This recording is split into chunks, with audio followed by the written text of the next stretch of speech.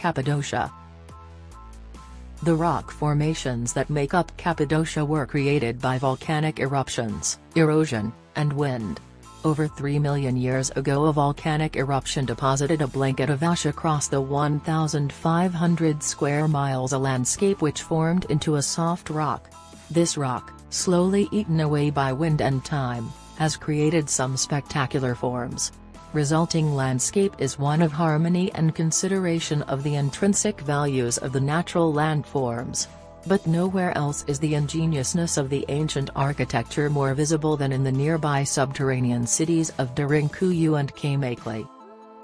Derinkuyu is 11 levels deep, has 600 entrances, many miles of tunnels connecting it to other underground cities, and can accommodate thousands of people. It is truly an underground city, with areas for sleeping, stables for livestock, wells, water tanks, pits for cooking, ventilation shafts, communal rooms, bathrooms, and tombs. More than 40 complete underground cities and 200 underground structures have been discovered in the Cappadocia, many of them connecting to each other via tunnel. Cappadocia has an enduring history dating back thousands of years. Neolithic pottery and tools found in Cappadocia attest to an early human presence in the region. Excavations at the modern town of Kultepe have uncovered the remains of the Hittite Assyrian city of Kanesh, dating from the 3rd millennium BC.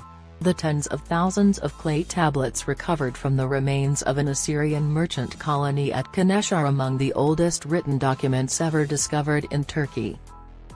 Göreme was inhabited as early as the Hittite era, 1800 to 1200 BC, and later sat uncomfortably on the boundary between rival empires, first the Greeks and Persians and later the Byzantine Greeks and a host of rivals.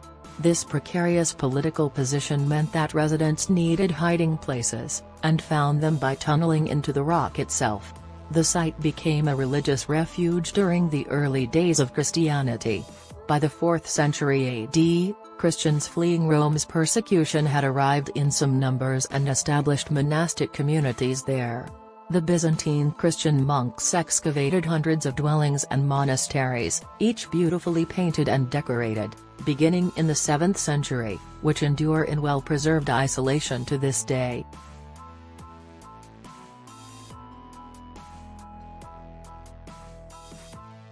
Since the late 300s BC the name Cappadocia came to be restricted to the inland province, sometimes called Great Cappadocia, according to Herodotus. In the time of the Ionian Revolt, 499 BC, the Cappadocians were reported as occupying a region from Mount Taurus to the vicinity of the Euxine, Black Sea. Cappadocia, in this sense, was bounded in the south by the chain of the Taurus Mountains that separate it from Cilicia, to the east by the upper Euphrates, to the north by Pontus, and to the west by Lycaonia and eastern Galatia.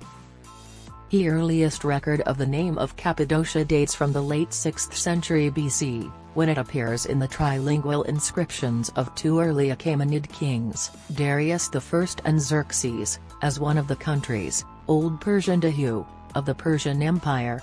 In these lists of countries, the Old Persian name is Cappadocia. It was proposed that Cappadocia came from the Luwian language, meaning low country.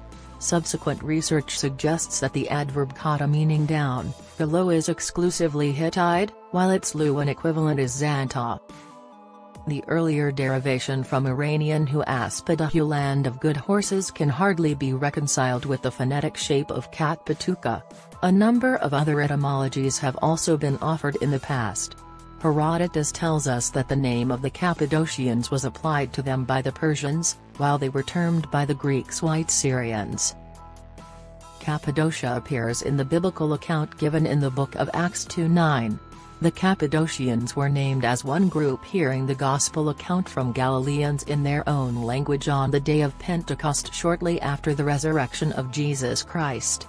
Acts 2:5 seems to suggest that the Cappadocians in this account were God-fearing Jews. See Acts of the Apostles. The region is also mentioned in the Jewish Mishnah, in Ketubot 13:11, and in several places in the Talmud, including Yevamot.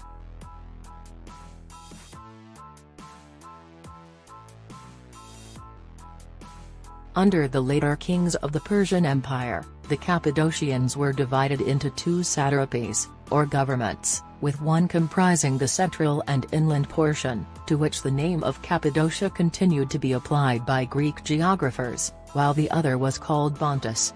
The Kingdom of Cappadocia still existed in the time of Strabo, circa 64 BC, circa AD 24, as a nominally independent state. Cilicia was the name given to the district in which Caesarea, the capital of the whole country, was situated. The only two cities of Cappadocia considered by Strabo to deserve that appellation were Caesarea, originally known as Mazaca, and Tyana, not far from the foot of the Taurus. Cappadocia lies in central Anatolia, in the heartland of what is now Turkey.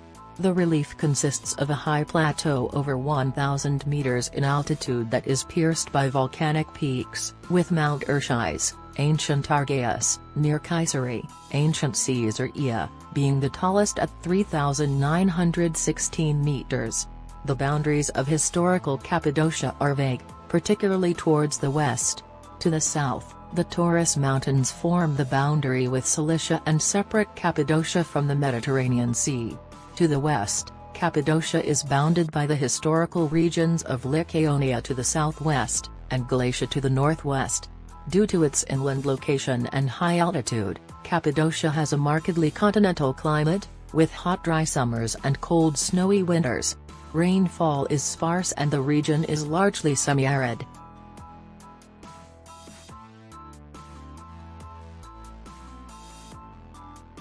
Cappadocia contain the sources of the Saras and Pyramus rivers with their higher affluents, and also the middle course of the Elis, and the whole course of the tributary of the Euphrates later called Tokmasu. But as no one of these rivers was navigable or served to fertilize the lands along its course, none has much importance in the history of the province. Cappadocia was known as Hatti in the Late Bronze Age, and was the homeland of the Hittite power centered at Hattusa. After the fall of the Hittite Empire, with the decline of the Syro-Cappadocians, Mushki, after their defeat by the Lydian king Croesus in the 6th century BC, Cappadocia was ruled by a sort of feudal aristocracy, dwelling in strong castles and keeping the peasants in a servile condition, which later made them apt to foreign slavery. It was included in the Third Persian satrapy in the division established by Darius but continued to be governed by rulers of its own, none apparently supreme over the whole country and all more or less tributaries of the great king.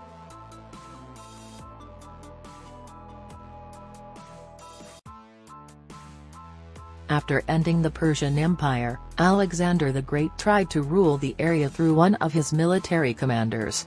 But Ariarathes, previously satrap of the region, declared himself king of the Cappadocians.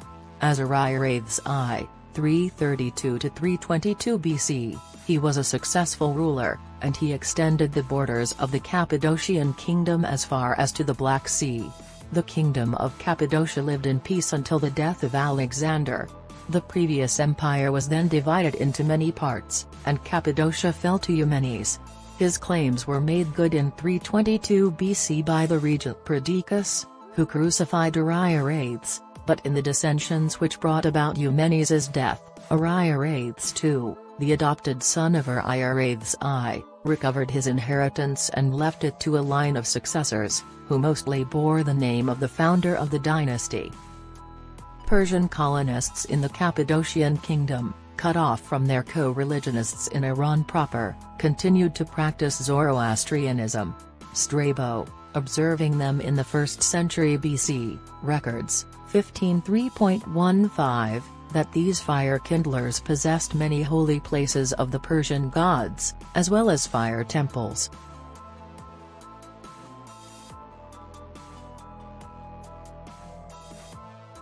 In 314, Cappadocia was the largest province of the Roman Empire, and was part of the Diocese of Pontus. The region suffered famine in 368, described as the most severe ever remembered by Gregory of Nazianzus. Following the Battle of Manzikert in 1071, various Turkish clans under the leadership of the Seljuks began settling in Anatolia. With the rise of Turkish power in Anatolia, Cappadocia slowly became a tributary to the Turkish states that were established to the east and to the west. Some of the native population converted to Islam, with the rest forming the remaining Cappadocian Greek population. By the end of the early 12th century, Anatolian Seljuks had established their sole dominance over the region. With the decline and the fall of the Konya-based Seljuks in the second half of the 13th century, they were gradually replaced by successive Turkish-ruled states. Cappadocia remained part of the Ottoman Empire until 1922, when it became part of the modern state of Turkey.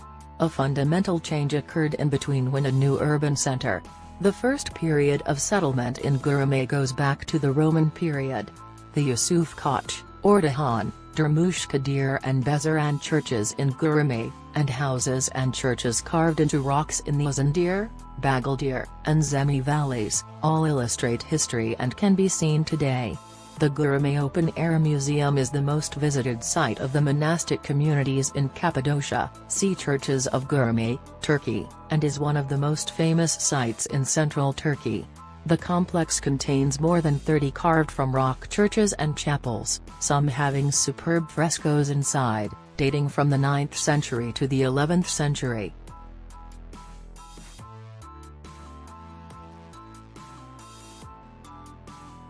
In 1975, a study of 3 small villages in central Cappadocia, Tuzkoy, Karin and Sartra, found that mesothelioma was causing 50% of all deaths. Initially, this was attributed to aragonite, a zeolite mineral with similar properties to asbestos, but detailed epidemiological investigation demonstrated that the substance causes the disease mostly in families with a genetic predisposition to mineral fiber carcinogenesis. The studies are being extended to other parts of the region.